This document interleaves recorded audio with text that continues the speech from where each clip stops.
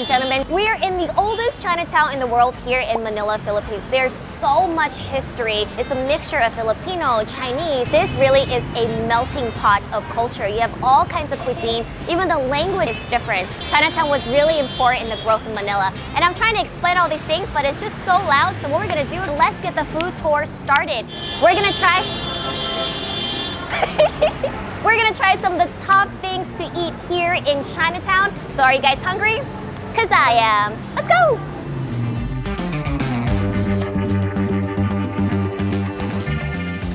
Okay everyone, we're currently at Sincerity Cafe and Restaurant, and they're really well known for their fried chicken. And if there's fried chicken, then I'm there. So we got a half chicken, basket of half chicken, and we also got the kikiam right here. Ding! Apparently, this is one of the best kikiam in Manila. It comes with this like brown gravy sauce over here, and it looks really good. So I'm gonna grab a piece. Oh, by the way, kikiam is like bean curd skin, but inside there's like pork, and it's fried. Let's take a bite.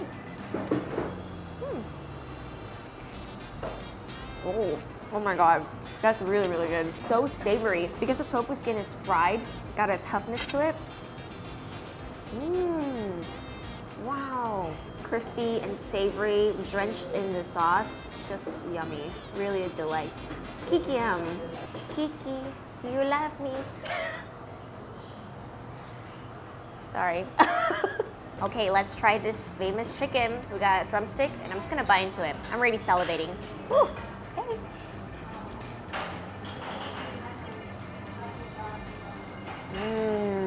Tastes a lot like some of the seasoning we use in Taiwan because it's like spice.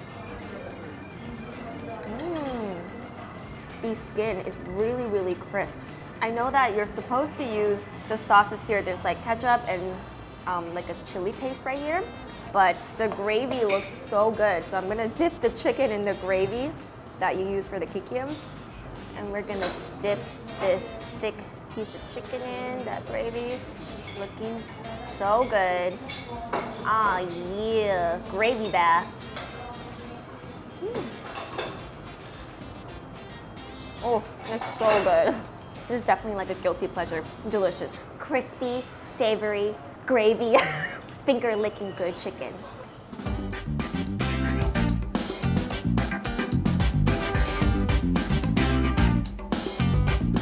Alright everybody, we are at our next stop here to get something really famous and delicious. It is the hopia. So it's basically like sweet rolls. Their most popular flavor is the ube and the mango. So let's see what it is. We're gonna get these two. There's a lot of options. There's like pineapple flavor. I think there's like red bean flavor as well. There's also mooncakes here, and also takoy, which is basically like rice cake. Okay, let's go check this out. Also, I just got the little cart because it's so cute. We're gonna try the hopia. So all of these are made using corn oil.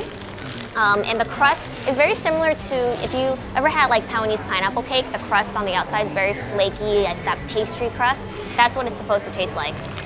So I'm opening it up to see. Ooh, oh, comes with two. Oh my gosh, you guys, there's actually four. All right, let's take a bite. Here we go.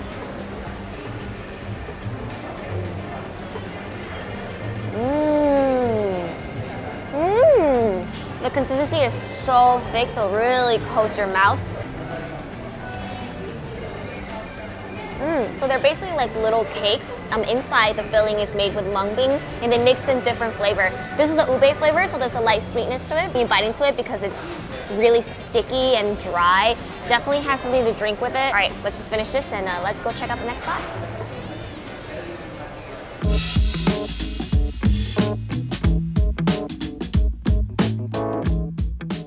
Okay, so we are at Po-land. We're gonna try Po-land's hopia. I know we already tried it at the bakery place, but apparently locals prefer this place for their hopia instead. So we're gonna see what the difference is.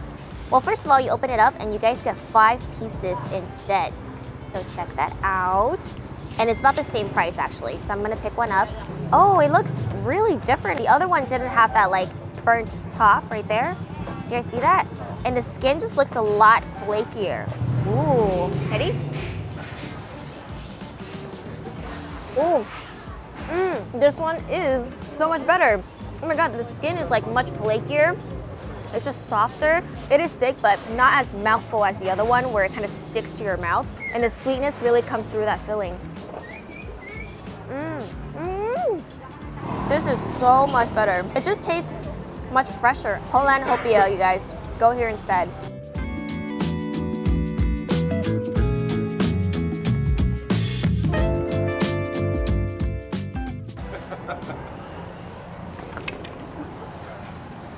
Okay everybody, we're at our next stop. It's Bei Dumplings, and here you can get 14 pieces of dumplings for just $4 US, about 200 pesos, which is just ridiculous. Even in the Chinatown in New York, it's about 8 pieces for $4. So you guys are getting quite a deal. These are fresh dumplings handmade to order, and they are looking so good. They just came out of the pot, and I'm gonna grab one, dip it in some of this vinegar with chili oil. Ooh, that looks so good. The dumplings are still steamy. Looks so yum. Okay, ready? Just one bite. Here we go.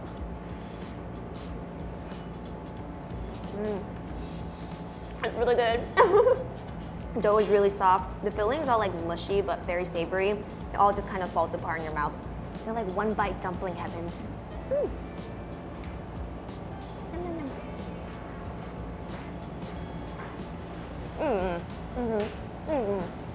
So inside these dumplings are pork, and it's loaded with chives. You can see the filling to dough ratio is pretty good as well. They're kind of like bursting. And that price, unbeatable.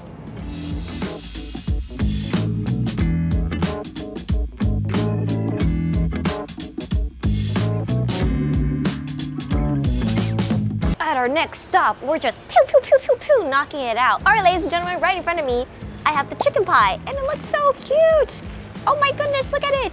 It's like a little cupcake. Can we get a little close-up of my little cupcake, please? Wow, it's so cute. I'm just gonna go ahead and unwrap it and then dress it down.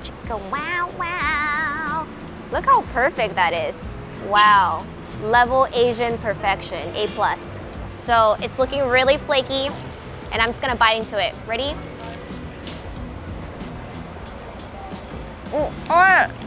You guys, the wrapper was so thin. It looked like it was part of the pie, and I just bit into it.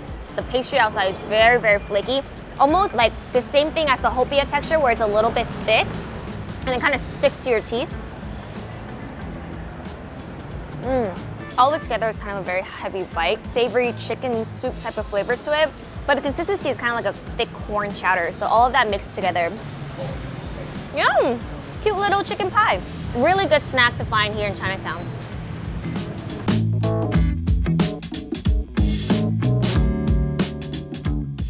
This is a popular stand here where you can get like pickled fruits, and they're all like put into this giant jar. We're gonna go sample some stuff. Ooh, hiccup. Oh, thank you.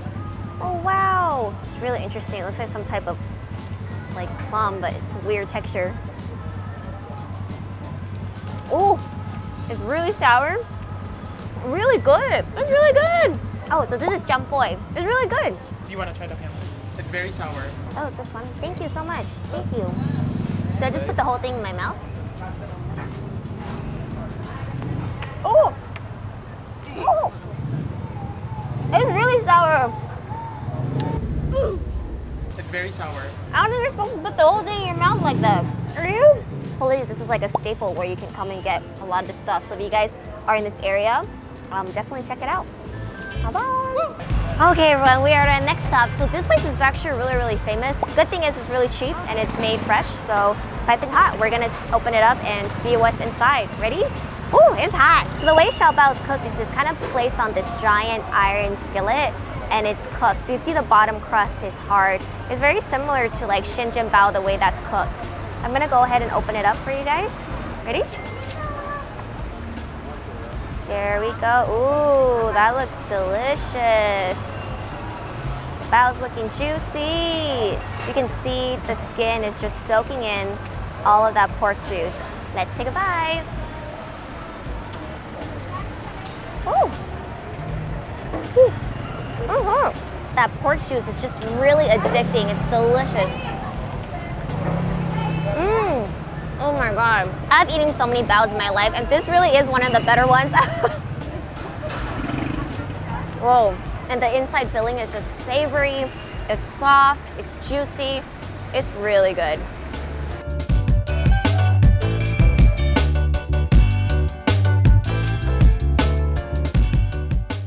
Okay everybody, we're at our next stop. So this place is called Quik Snack because apparently it's a place to get quick snack.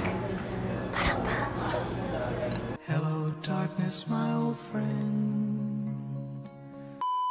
Okay, so it's a Filipino Chinese place, but their most popular dish is an Indonesian tofu, which I have right here. So it's a giant piece of tofu and they cut it up into 9 pieces. They drizzle some type of like spicy sauce over it and they top it with cilantro. I love cilantro. And then also there's some peanut as well. They just kind of like bathe it in a soy sauce. It looks like it has really soaked up that sauce. Let's just take a bite. Ready? It almost has this soft, eggy texture to it. It's actually quite tough on the outside, but it's that like crunchy and then soft texture, that mixture that it makes it so delicious. And drenched in this soy sauce, that's not too salty by the way. Really good stuff. Wow. Look at this tofu treasure chest. So good. They also recommended us something else. It's like, we thought it was a chive pie. I'm just gonna take a bite. It's still piping hot right now. Ooh, ready?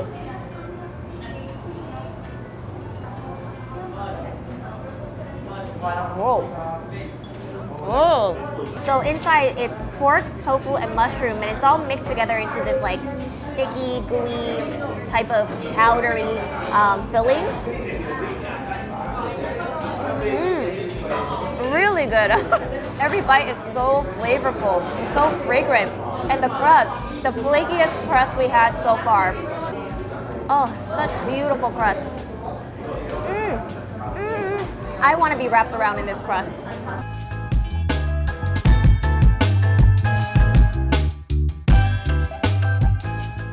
Hello everybody, we're at Po Heng lumpia house. So this lumpia is gigantic. We had lumpia before in Singapore and they were quite tiny, but look at this one. Wow, fresh and thick. And you know I like it thick. It's filled with a bunch of veggies and it's made fresh right there. So I'm gonna bite into it and see what it tastes like.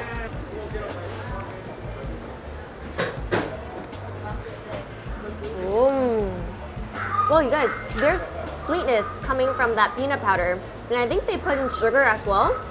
But it's actually quite sweet. It's not that much of a savory snack as I was expecting. But the good thing is, I mean, look at that. It's just packed full of veggies. You see that? Whoa, and the veggies is soft. There's this sauce right here, and you can kind of drizzle some on top of your lumpia. Ooh, ooh, that might be too much. Oh well.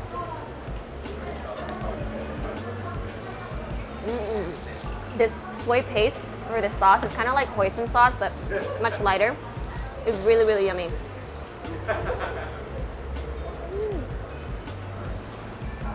Wow.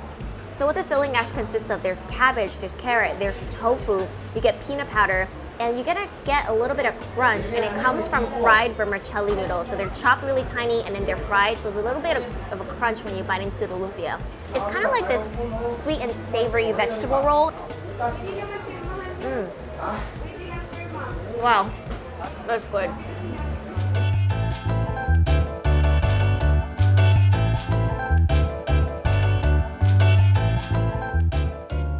Hello everybody. We're currently at Cafe Mezzanine. Mezzanine? Cafe Mezzanine.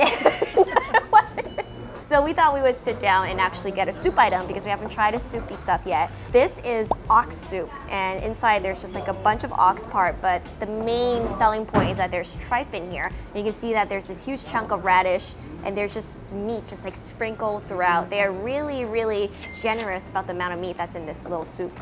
So we're gonna taste test first. It's got a little bit of that like Chinese medicinal soup taste to it, quite light. Very like healthy and good for you tasting. You guys know what I mean. I'm gonna try some of this tripe. For some reason when I was thinking about tripe, I was thinking about like really clear and transparent and kind of like flowy, but this is kind of quite thick. So I'm gonna go ahead and take a bite.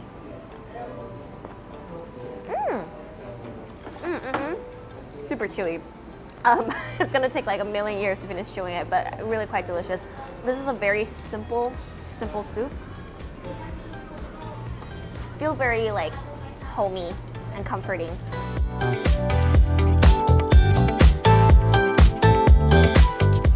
Okay, everybody, so there you go. That was a huge Binondo food tour. We ate so much food. Now, here's the thing.